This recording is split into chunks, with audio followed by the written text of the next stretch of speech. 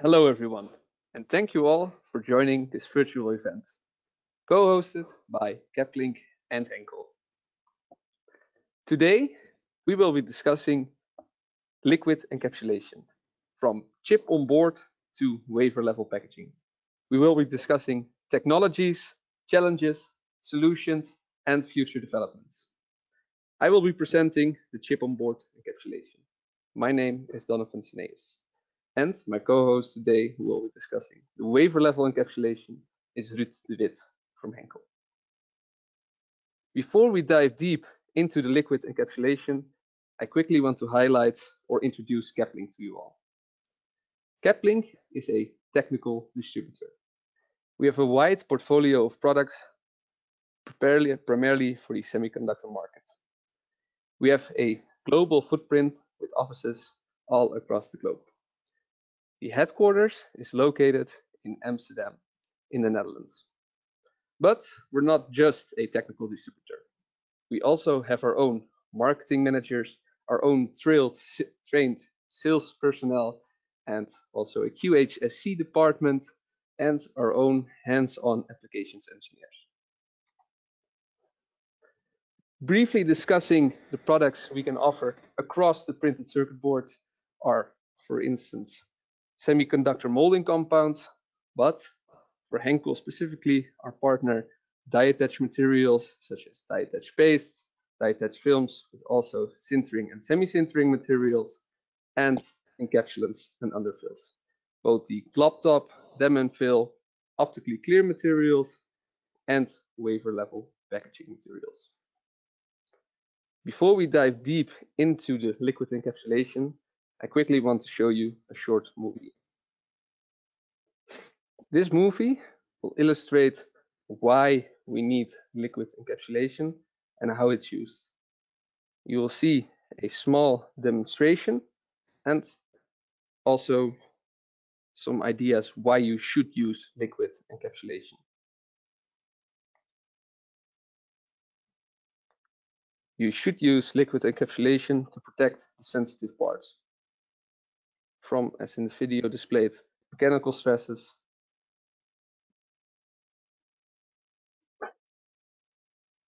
but also chemical or water stresses.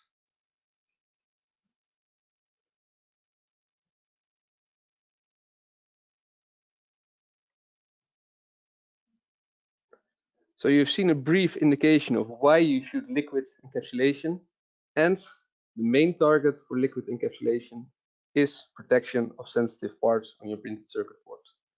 The main goal is to reach a higher reliability with your packages and the end product.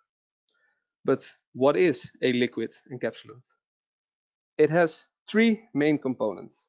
One being the polymeric resin, which could be an epoxy, an acrylate, and silicone, or a hybrid, a hardener, or also known as a catalyst, which could be anything from an anhydride, but also an amine, an imidazole, and multiple different options. Or, and thus finally, a filler, which could be a silica, but also an alumina or a calcium carbonate. But why do you need all these materials?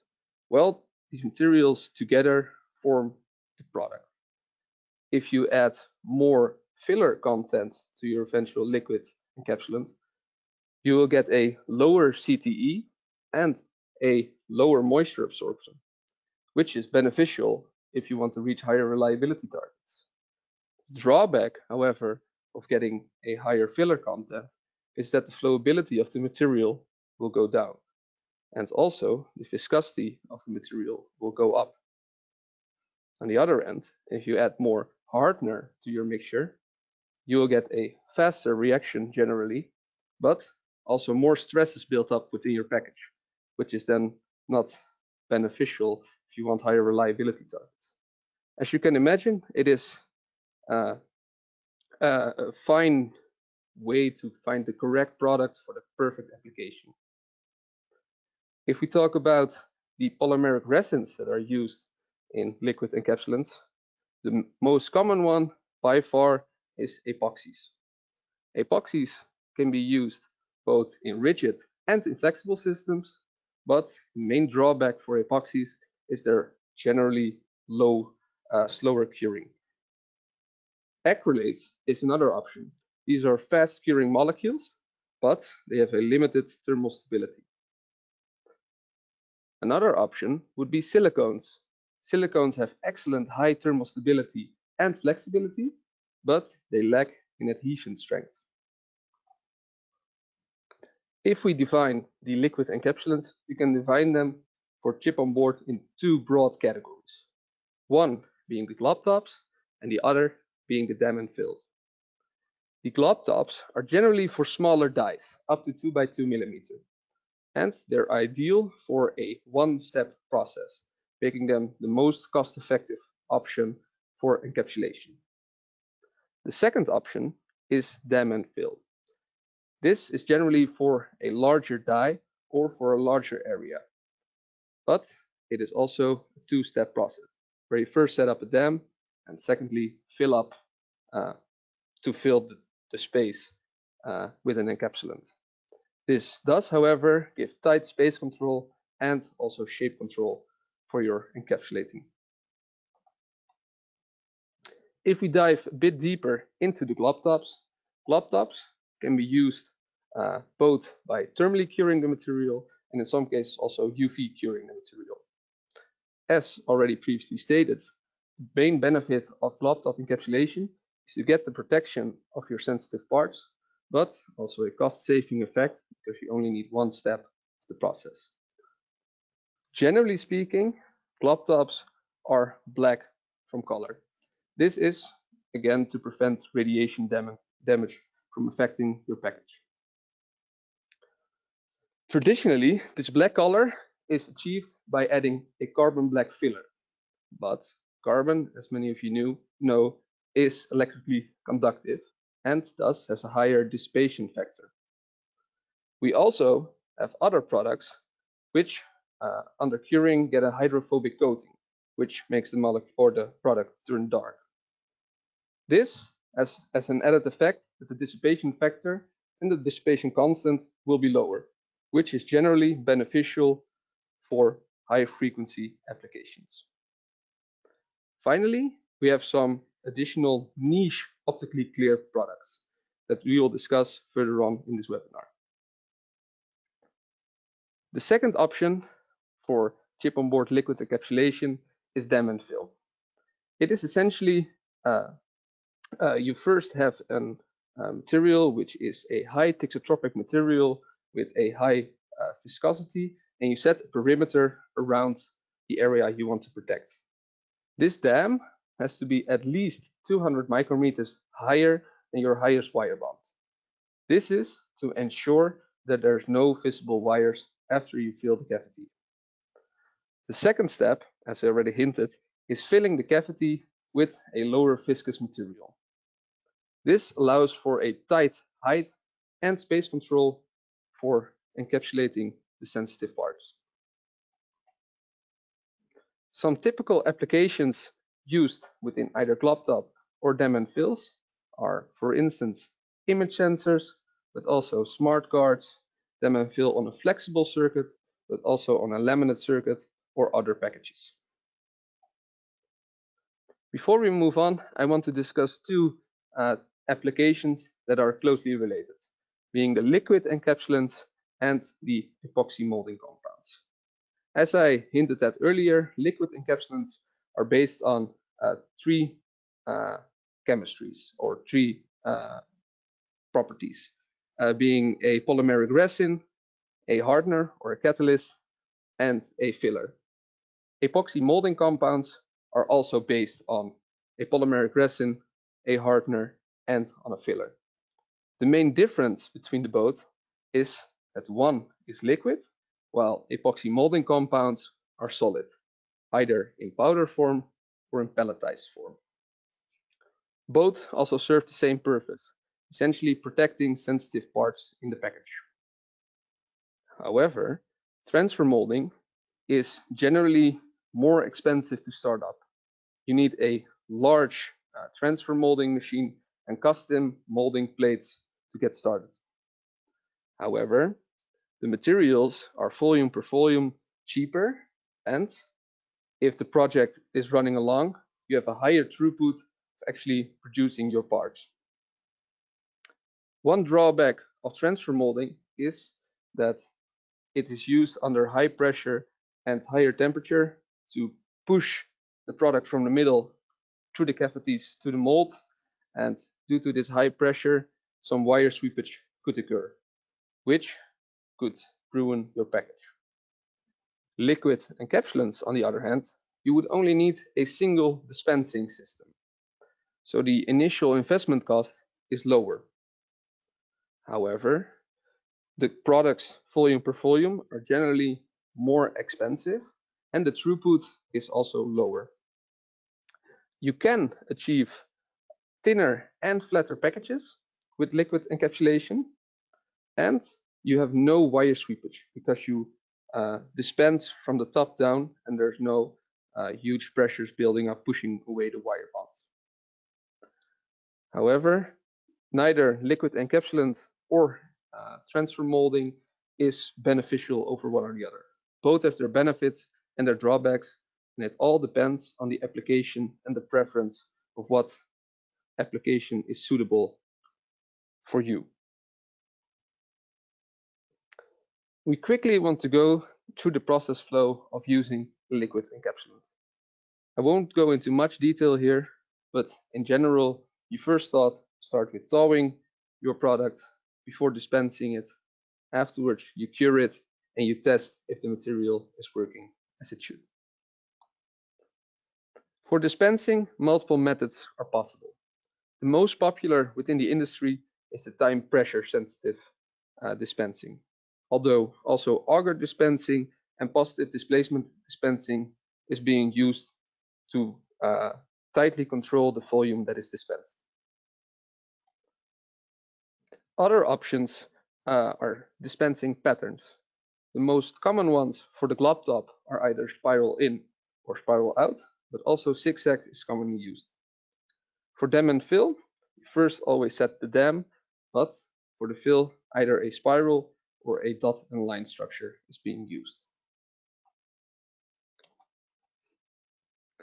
In these two videos, you will see on the left side a glob top. It is an easy one-step process. And in the second video, you would see a dam and fill process. You see that there's first a dam and secondly a filling step. For all our European customers and people, REACH will be a known word. But what is REACH? REACH is a European regulation designed to improve the protection of human health and the environment that can be posed by chemicals. But why is this interesting? Because our encapsulants, as I already alluded to, are chemicals and they fall under the REACH regulations. REACH places the proof of burden on companies.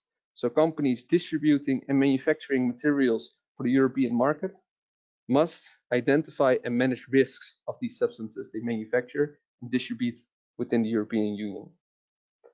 I quickly want to highlight that Caplinq is a REACH-only representative for Europe. Any manufacturers outside of Europe could reach out to us, and we would be the legal entity within the European Union of importing the chemicals into the European Union. One important article within the REACH regulation is SVHC.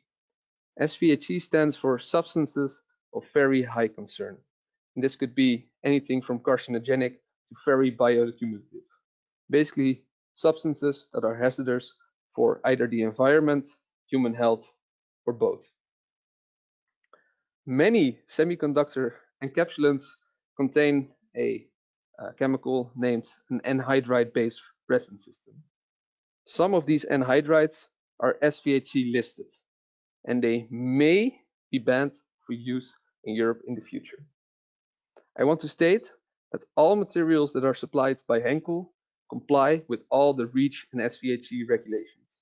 And if one of SVHC components is used in the formulation, Henkel will make a note of it in the SDS. I hear you say, but how does SVHC affect us? And what is it? Well, it is actually a 5-step process. The first step is that a member state needs to identify a substance as very hazardous. This substance is then determined to be carcinogenic, bioaccumulative. It could be anything, either hazardous for the environment or for the human health, or both. If molecules are found to be indeed hazardous for the environment or for human health, it can be put on a candidate list for the Annex 14 inclusion.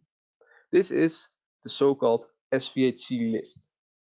There's no added banning or regulations for these molecules, so there are still possibilities to manufacture and distribute these materials within the European Union, but at any point in time, these substances could be included in the Annex 14. The Annex 14, the third step, is basically the ban list. When a substance is included in the ban list, a sunset date will be announced. This sunset date is at least 3 years in the future, and usually even more. This is to help companies find an alternative material to the banned material. 18 months before the final sunset date is the latest application date. If companies still want to use the banned substance after the sunset date, they need to apply for a special authorization to use and distribute the material. And finally, the sunset date. This is the date where the material or substance can no longer be produced or distributed within the European Union unless specific authorization has been given. Taking all that in mind, I want to take you all through the Henkel liquid encapsulant portfolio. Henkel has put great efforts in getting SVHC-free formulations for all their product lines. For the dam and fill products, you see in green highlighted the SVHC-free formulations. I want to highlight first both the dam and fill 7010C. The dam and fill 7010C are hybrid encapsulants. They have a high TG of 140 degrees Celsius, but a generally low CTE for liquid encapsulants of only 16 ppm per Celsius. Additionally, they can pass the NASA outgassing standards, and they have a low moisture uptake, making them ideal and reliable products. I want to take you through a test, the thermal shock test performed on the fill and dam 7010C. This thermal shock test was performed for 2000 cycles from -40 till +150 and compared to a reference material from a competitor. As you will see in the white fields of the reference material, some cracks and other incompletenesses can be seen. The fill 7010C shows no cracks and passes this thermal shock test. The second fill material I want to highlight to you is the FP4802. This is also an SVHC-free formulation with an extremely low TG of only 50 degrees Celsius. With this low TG, it also has a low modulus at the higher temperatures, making it ideal for very low package stress. Additionally, it also has some excellent moisture resistance, and it can reach an MSL level 2 performance. For the glob tops, we have broadly categorized them in 2 divisions. One being the refrigerated. All of the refrigerated glob tops are SVHC-free formulations, and the deeply frozen products. Those are stored at -40. From the deeply frozen products, I want to highlight one product in particular, the EN3838T. The EN3838T is a jettable black epoxy encapsulant, and it is designed with a very low TG. I want to highlight that the TG is only 2 degrees Celsius. Additionally, this product can cure at extremely low temperatures. It can be fully cured at 130 degrees Celsius in only 8 minutes. And if we take a look at the DSC, then we can see that only at 110 degrees Celsius, the material will be fully cured within 30 minutes. Finally, I want to take you through some niche optical applications. All the products you see on the slide now are all clear materials. These materials are used for encapsulating specific applications, such as image sensors, LEDs, or optical sensors. Out of these products, I want to highlight one in particular, being the ABP 6892. The ABP 6892 is also an SVHC-free formulation designed for low-stress die attach. Yes, you heard that right. This product is designed for die attach applications. But because of its low temperature cure, and even at a higher thickness of 100 micrometers, the transmittance is more than 90, which makes it ideal for optical encapsulation as well. Before I hand it over to my co-host Ruud De Wit, I want to thank a few people. Ruud De Wit, Tony Windsor, and my colleague George Contardas, who had helped me set up this meeting and support me along the way. If you have any questions, you can reach out to me through sales@caplinq.com or through our general info email, which is info@caplinq.com. Thank you all very much, and I will hand it over to my co-host Ruud De Wit now. All right, Donovan, thanks a lot, and yeah, for this nice overview. Now I have to see if I can change and take over. So, please let me know when you see it. Yes, I think we can see you. All right. Yeah, welcome also on behalf of Henkel, of course. So yeah, I think I'm working now with Donovan for more than a year together to support Henkel customers, and I'm impressed with yeah, how quickly he built up his knowledge and had the guts also to already yeah, present this to this nice audience. So thanks for that, Donovan, and happy to help. Okay, I will go over the wafer level encapsulation part quickly. Yeah, there will be some reference slides in there with a lot of data, so I won't go in every detail, but of course we can always do that later. So yeah, if you look at the semiconductor packaging solutions we are offering as Henkel, so the encapsulation part you can see here on the left is a big portion, yeah, next to the die attach materials mainly, and yeah, that die attach part, yeah, we covered already back in September last year. So if you want to have a handout of that webinar, you are welcome to ask. But okay, Donovan did the demo filling Glob top. I will focus on the wafer level, the liquid compression molding, and the wafer backside protection.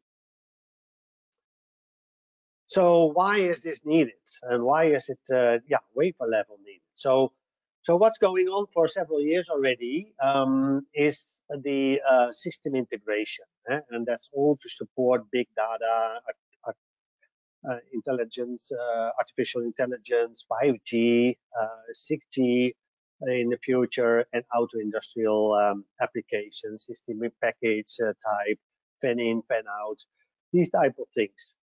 And what's happening there to yeah, make good use of this, there is a trend to this wafer level where the yeah, the traditional packaging flow from first making a wafer, then do the dicing, and then start to package the die, yeah, bond it on a lead frame or substrate, and then do your encapsulation. It's going the other way around. You do the encapsulation basically already on the wafer, the packaging, and then you dice the complete package.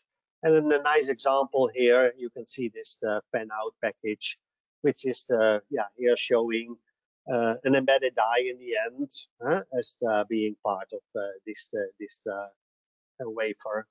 And alternative technologies are the 3D stacking and through silicon vias, and that's something we can address probably next time. So, but we focus on the fan out and also the fanning in this case. Yeah, during my career in semiconductor, 20 years, I have seen this happening, this continuous miniaturization, and I always like to see this. And actually, this image is already more than 5 years old, but it also shows this beautiful EWLB package technology for automotive radar applications, which is now in the market for 10 years and successfully introduced by Infineon. What about Henkel in liquid level, wafer level encapsulation? We are targeting wafer level CSPs or fan-in. You can see here this kind of applications where we are.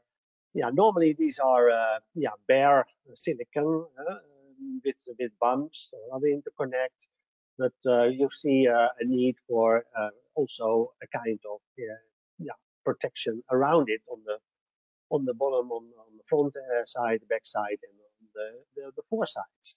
So that's the topic we will discuss.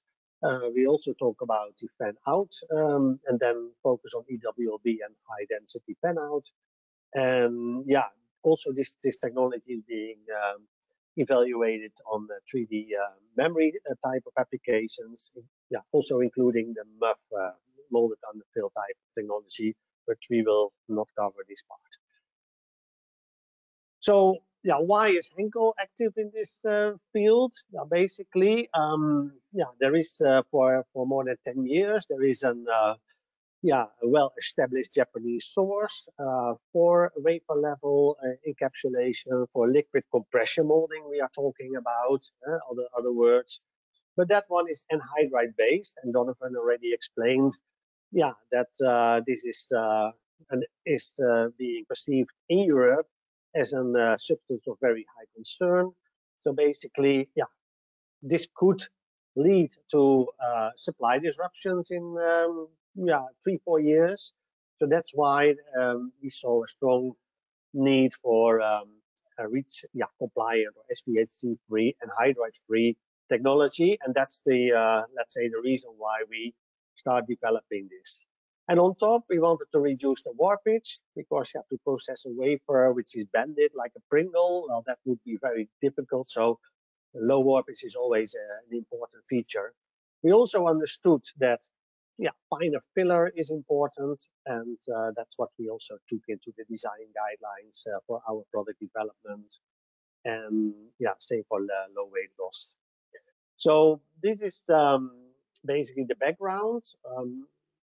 About some for the chemistry lovers, some formulas. You see the anhydride resin, and that's basically replaced by a cured epoxy amine system. And then it's SVHC, so no anhydrides. We developed 2 materials, and one has been launched and is in production for, in this case, for wafer level CSP molding, 5/6 side protection. So SVHC free, 5 pillar, talking about 10 microns max, and also very high TG, low CTE. And you see here values of 160 TG and 7 CTE1. So that's these are nice reliable property data for also for automotive use. You see here this trench which is filled with this resin. I will come back on that 5/6 side protection, which is let's say enabled by this type of material. I will later on also tell a few words on this material, which is the stencil printable version, which is here it says qualification, but basically it's already in scale up. So just for reference, you see proof of the very low CTEs. In this case, we measured even 6 ppm, and this is confirming the 160 degrees level of TG. So basically, this is the LCM 1000 AF. has been designed for both fan out and trench filling, and I will show you the processes later on if you would like to know more, understand more. But basically, the key features are that its material has very low warpage. So after molding, you will have it's really flat, and not only after molding, let's say in mold cure, and also after the post mold cure, but also often there are additional processes like RDL following. They take place at 220 degrees. And then also the wafer should remain, keep its flatness. And here you can see on this graph where even at two times annealing, or annealing simulation, the high temperature processing, the warpage remains very low, below 400 micron on an 8-inch measure this way. And that's all thanks to the low CTE, also low cure shrinkage, and the material can be cured in mold at relatively low temperatures, 120 degrees. This is the process of fan out for the people who are not familiar with it. I won't spend too much time on it, but basically it's in there for also for reference. But you are basically putting, you have a carrier and a thermal release tape. You put the dies on, you dispense the material, the encapsulant on the die, on the wafer in the middle. Then it's all happening in a liquid compression molding equipment. You close the wafer-shaped cavity and cure it in the mold, and then after release, opening the mold and release of the thermal release tape, you can do the back grinding, apply the RDLs, and then separate into single packages. When we introduced the non-anhydride mold compound, the liquid mold compound, in this case, we faced let's say difficult peel off process because of with the revolver tapes which are typically used in the market. But then we solved that by working together with Mitsui, who developed thermal release tapes with much lower peel strength and easy debonding at 120 degrees. So that's they can support you if you are interested in this technology. I have here I have put in some slides later on to show the performance. This is a nice example of a fully populated EWLB wafer together with the LCM 1000 AF. This is a 12-inch, half a millimeter thin, and let's say we measured only 1.3 millimeter warpage. Also after that second step of annealing, simulating the RDL process. So here are some references. It will be in the handout how the compatibility with the thermal release tape is from Mitsui. I won't go into the detail because of time. The application where this material is also now successfully used is for 5-6 side wafer level CSP protection. And that can be done by molding or printing. And so here you see how that happens, how the process looks like. You have a wafer, you apply your copper plating, then you start to dice half cut. Then you mold or print and fill the trenches and also the one side of the wafer with the encapsulant. And then you do the back grinding in this case, and then you end up with this wafer which is let's say cut down to open the trenches on the back side, and then you can apply an encapsulant on the back side and dies, and then you have a nicely 6-sided protected wafer level C package or diode or whatever. This can be done by molding, but also by printing, stencil printing. So also here, And the LCM 1000 AF, the same one is used. Also here you see this image again, filling trenches of 10 times the width deep. So the material is capable of doing that. It has also a long best turb, so a long time that you can process the material versus the current product material in the market. Here you see some nicer close-up images with the 10 micron filler, and also here a low warpage has been demonstrated.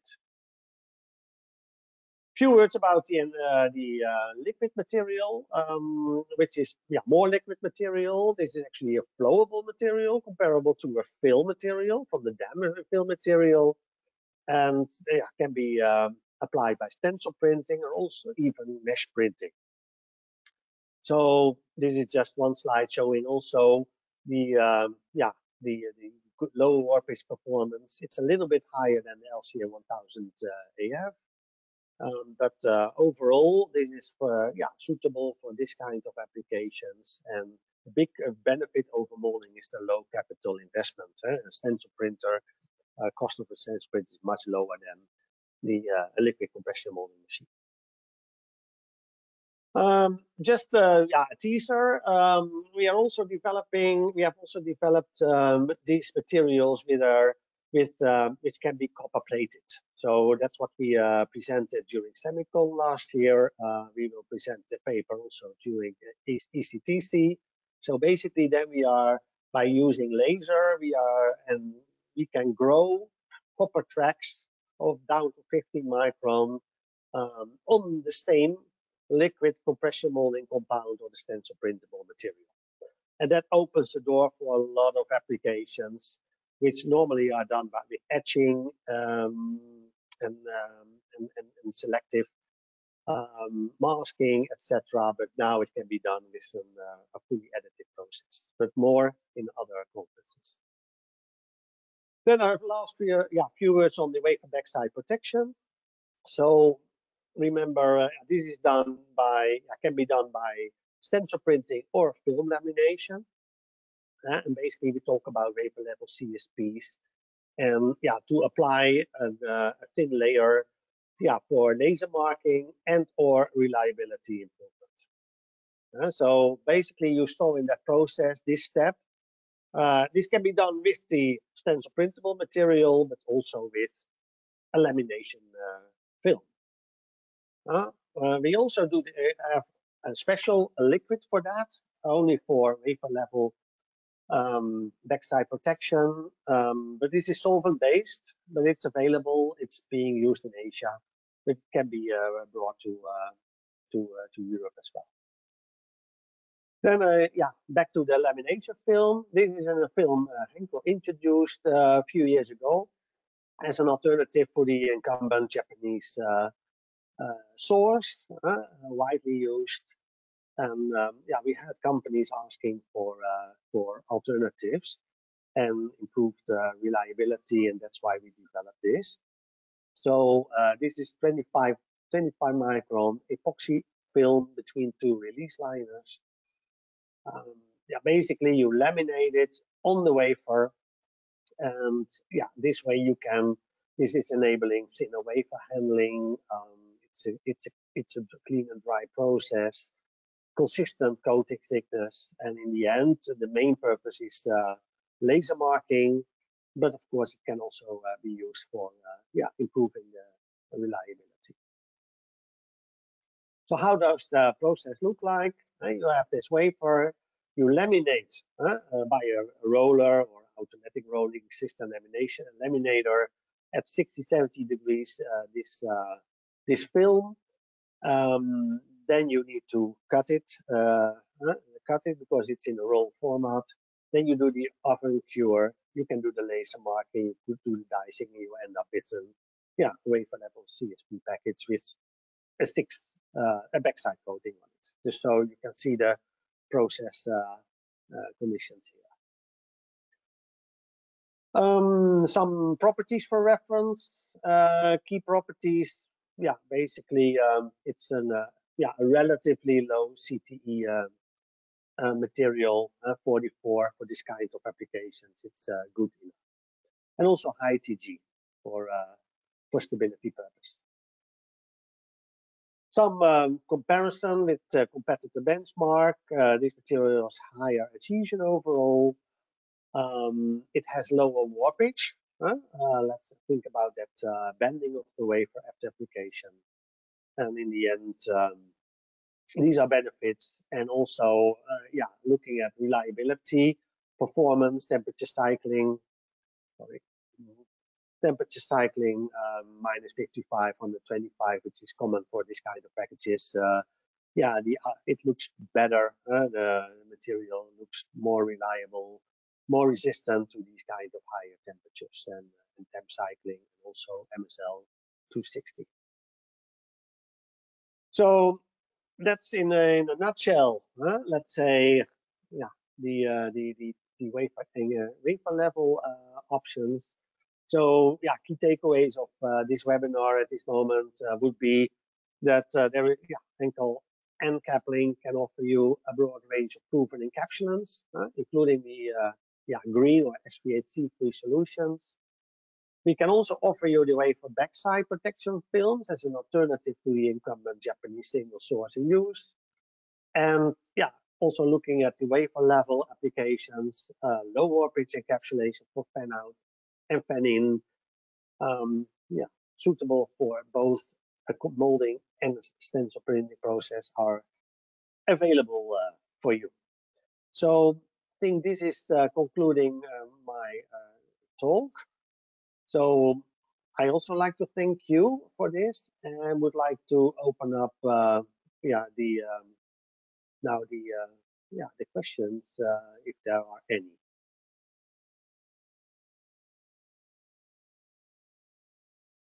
All right, let's see if there are some questions actually in the chat box. I don't see any.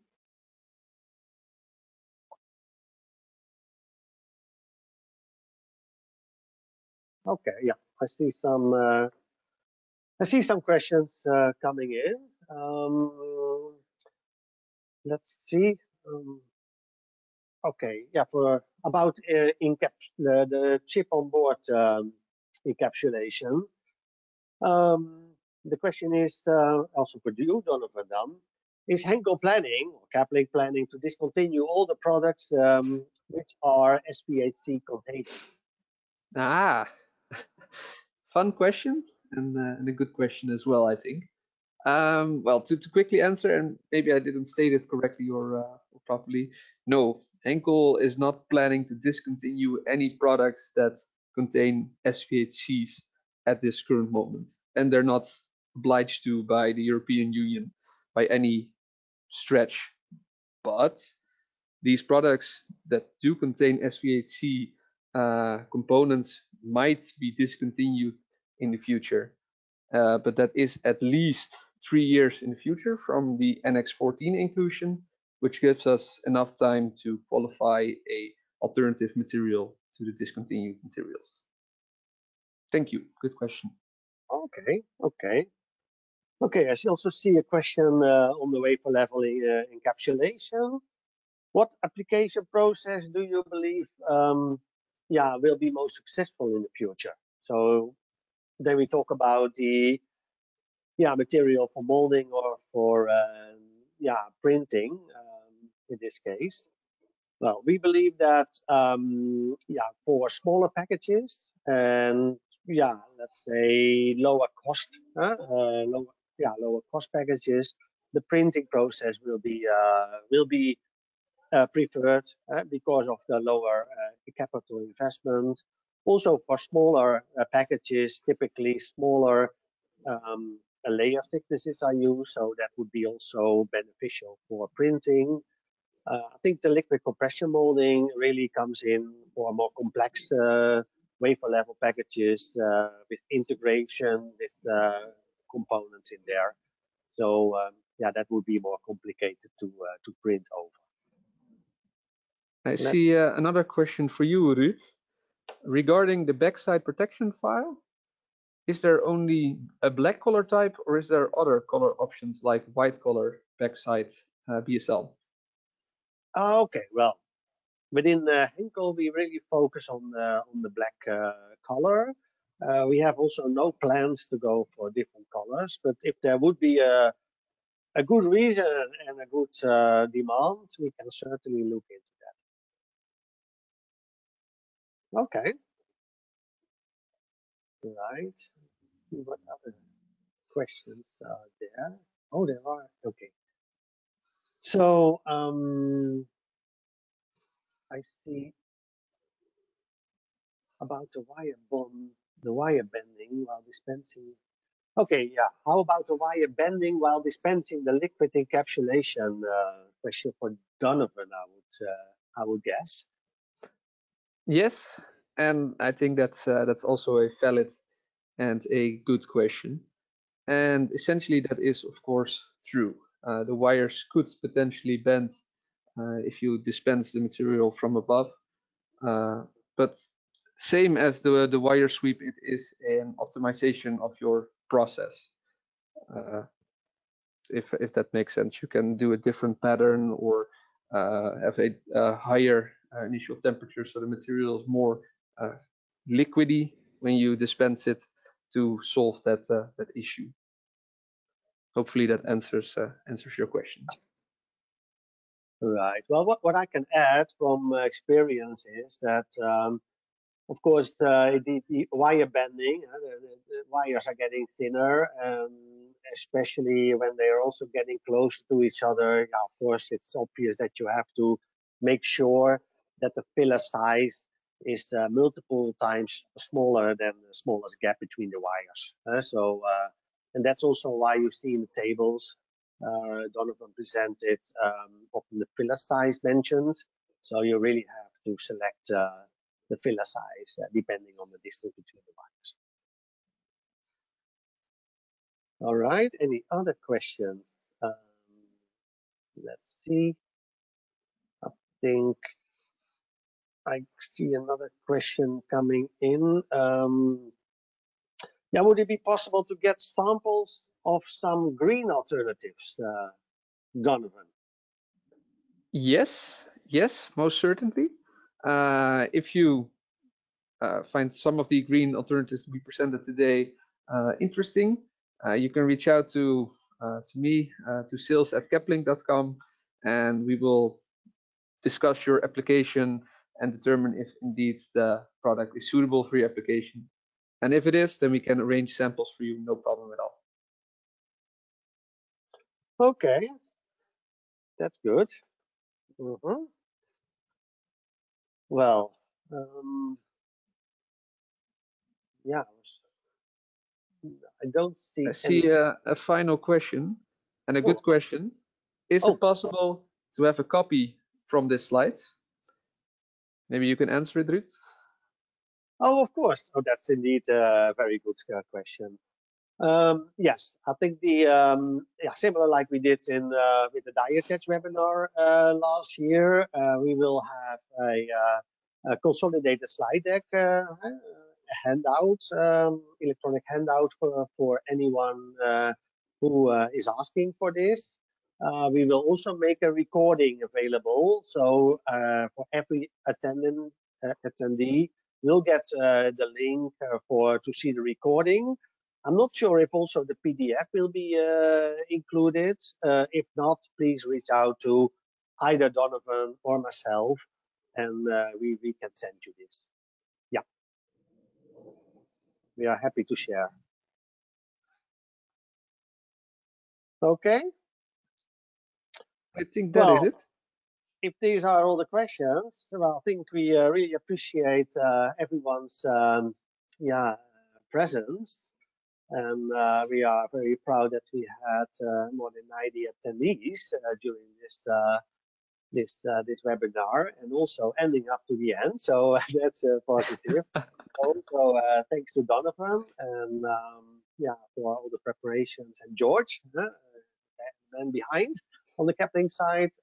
We are together with Caplinq. We are very happy to support the European and also the US Henkel customers. And yeah, we are certainly planning more webinars, joint webinars in the future. And please let us know if you would like to have certain topics addressed. So from my side, thanks a lot. Well, Donovan, up to you to close it then.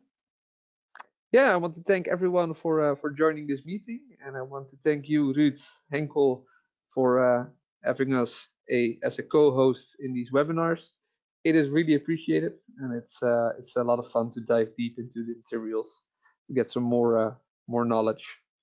So thank you all for joining, and I will see you next time. Okay, thanks all.